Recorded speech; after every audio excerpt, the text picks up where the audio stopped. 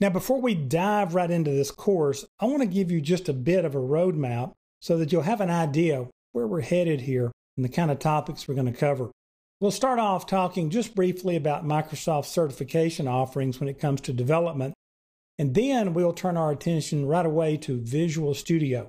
I'll show you how to get yourself a free copy, full working copy of Visual Studio. We'll talk about how to install Visual Studio, and then I'll give you just a real quick tour of some of the basic features for those of you who may be a little bit uncomfortable with Visual Studio if you haven't seen it a whole lot. Talk about some of the settings that you can work with in there, and I'll show you kind of a nuclear option for getting yourself back to square one if you get confused.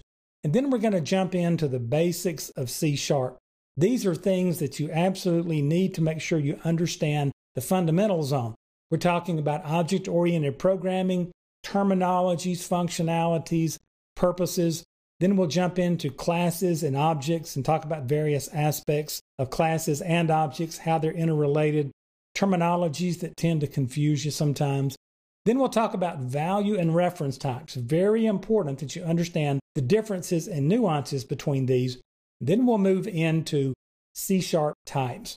We'll talk about things like properties and fields in our classes, and then access modifiers both on our classes and on our methods.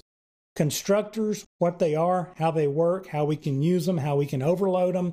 Then we'll talk about structs, how structs are similar to classes, how they're different, show you a couple of things that are unique to structs, and I'll save you an afternoon or two of your time with some of the kind of odd functionalities that structs will throw at you if you're not careful. Then we'll talk about things like generic types. We'll talk about and look at some of the things you need to consider and understand about casting and converting between data types. Then we'll turn to class hierarchies, and that's just a fancy way of saying inheritance. We'll talk about what inheritance is, how it helps us, how it complicates what we're doing.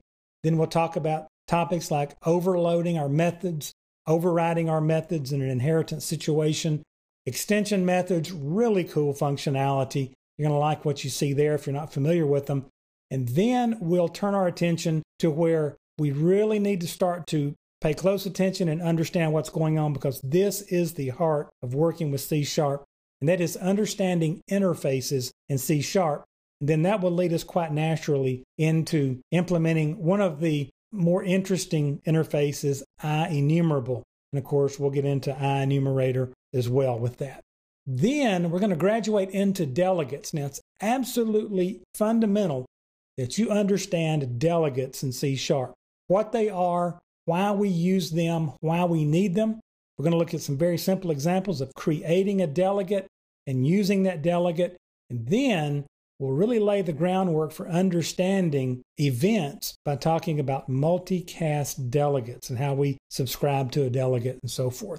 Then we're going to wade into the topic of events. Now, events are hard for a lot of people to figure out because they involve delegates. And if you don't start at delegates, it's really hard to understand events. We'll talk about the what and the why of events. And then we're going to go through some examples. And we'll start off with just the most basic, simple example of an event that I could figure out to show you. Then we'll talk about using the built-in event handler delegate and the changes that makes to our code. And then we'll talk about using the event args class as a base class for providing event arguments when we call our event. So we'll go through all of that. And this is also something else that you absolutely must understand about C#. We're going to talk about the basics of garbage collection, what it is, what it does. Then we're going to get into how it works. We're going to talk about understanding dispose, why we would want to dispose of objects. Then we'll talk about finalizers, how finalizers work, what's happening, what the .NET framework is thinking as it sees our finalizers, what makes them so potentially frustrating for us. And then we'll take a real good look at a diagram of the iDisposable interface and its implementation and how to properly implement it using a pattern. So you'll like what you see there. Then we're going to move to asynchronous programming, fancy way of saying multi-threading. We'll talk a little bit about the basics of multi-threading, help you get your head around it. We'll create a simple foreground thread, take a look at that. Then we'll talk about managing threads once we've created them.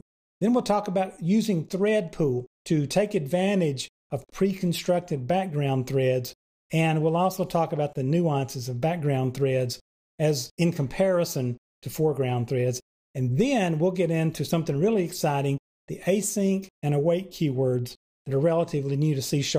And I'll show you a really simple example of how to understand how to use those. And then I just want to touch on security before I leave you. We'll talk about assemblies as the basic deployment unit for a .NET Framework application. We'll talk about the global assembly cache, some things you need to be prepared for on the exam. Then we'll talk about a simple example of user file encryption, just give you some ideas of how you can provide that to your users and your programs. Then we'll talk about hashing, and then we'll look at some examples of how we can use hashing to safely store passwords, and we'll also touch on salting there as well. Then we'll wrap up. I'll kind of give you a gentle little shove to where to go next to help get ready for this exam. But we're going to cover an awful lot of information in this course. So get comfortable, maybe get something to sip on as we go, and let's get started. I'm really glad you're here.